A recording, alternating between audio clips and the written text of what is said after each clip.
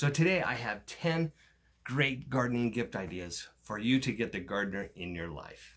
Now for the first item, I would suggest an Aero Garden. Aero Garden is an indoor inclusive gardening unit. There's many options available that you can do, but it sits on the counter. It has a light, it's self-contained with its water source, and so you don't have to do a lot other than open up the seed pods, put them in, turn the lights on, and watch them grow on your kitchen counter.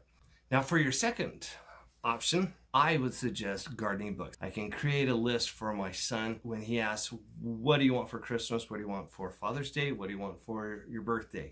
I usually have a list available of books that I like to read. Some of the ones I have received in the past are A Gardener's Journal. This is one that you can keep notes on things that seed companies, seeds that you plant, were they successful? Is it something that you want to plant again? I've received books on growing roses. My desire to grow English roses in cold Wyoming is a strong desire of mine. Books on water gardening, wildflowers, the list goes on with the possibilities. And one of the favorite books that I received in the past is a book on birds. Now, since I mentioned a bird book, with that bird book, one of the other things that you can do for a neighbor or even a family member is to buy a bird feeder. And when you buy a bird feeder, you also want to buy a small bag of bird seed. That way it helps them get started. But this is a very simple gift. Gift number 4. I would suggest buying a gardening magazine, a subscription to a gardening magazine. I have 3 or 4 that we have in our house. Some deal strictly with flowers. Some are on vegetables. One of the all-inclusive ones is called Mother Earth News. It gives great homesteading, down-to-earth, back to basic hints, ideas of how to grow tomatoes, how to build a chicken coop. So there's options of everything in Mother Earth News. And one of my favorite ones is actually a membership to the American Rose Society. And with that membership comes the American Rose magazine. And as with the issues that are published throughout the year, it's always wonderful to get the great advice and learn growing secrets and learn about exhibition shows and everything else about the rose. It's one of my favorite. So you can't go wrong in giving a subscription to a gardening magazine. Next on the list is growing supplies. Now, almost every gardener starts a lot of their seeds, their flowers, early in the late winter months, early spring months. And more than just buying a bag of soil, sometimes you might want to buy some of the growing supplies, such as the growing lights, heat mats, some of the growing kits that are available. And this is something maybe not for Christmas, but how romantic would that be for Valentine's Day? Every gardener wants a gift for Valentine's Day. Next on the list would be tools. Now I'm not talking about the shovels and the rakes and the big tools that would be hard to hide under the Christmas tree. I'm talking about some of the smaller specialty tools. And for every gardener, that's a little different. Something really simple would be a compost thermometer. It measures the activation or the heat that you find in a compost pile to see if your compost pile is active or not. Another gardening gift tool that I have received is this auger. It's a bulb planter. I use this to plant tulip bulbs, but it can also be used to plant 4-inch flowers.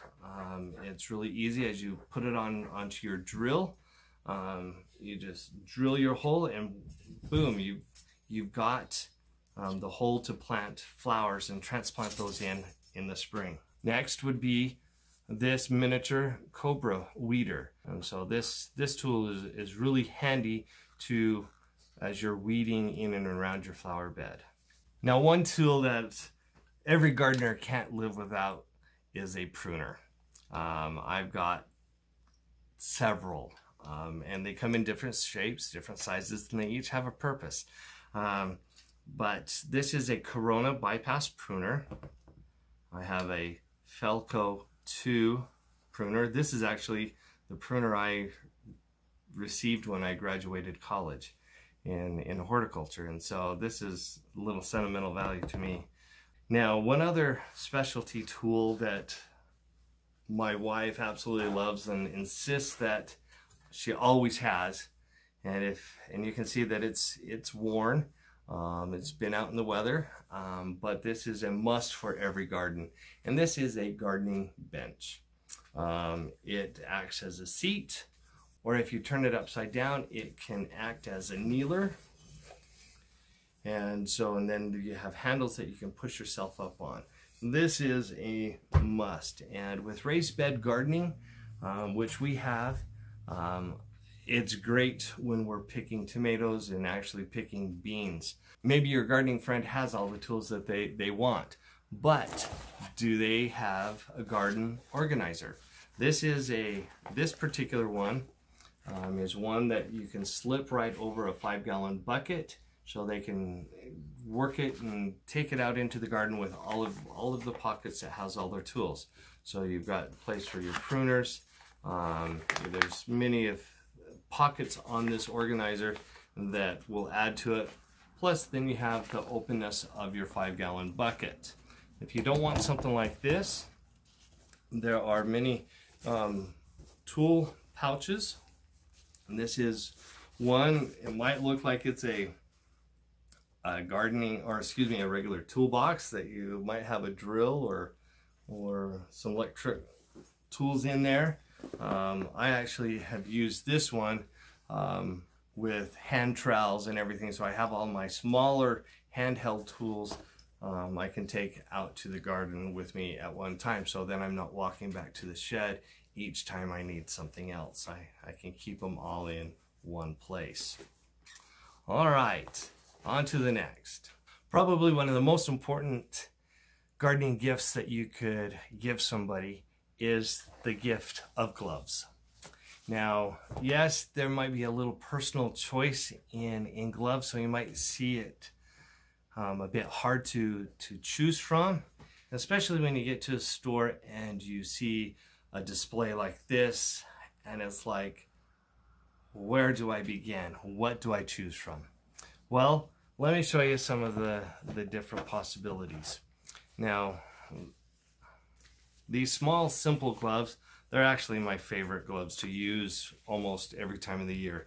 They're simple. They have a latex covering to it, but they can snag really easily.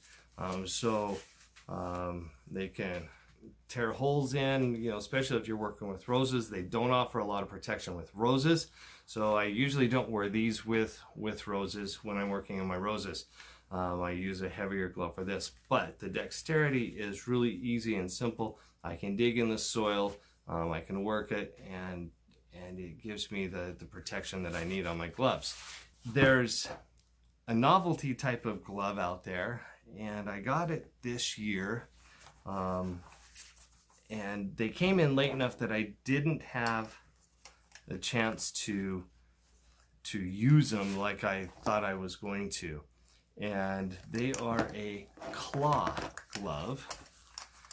They have these hard plastic tips, fingertips to them that actually have claws to them. And so the idea on gloves like this is that you can dig in the soil, and using these tips as a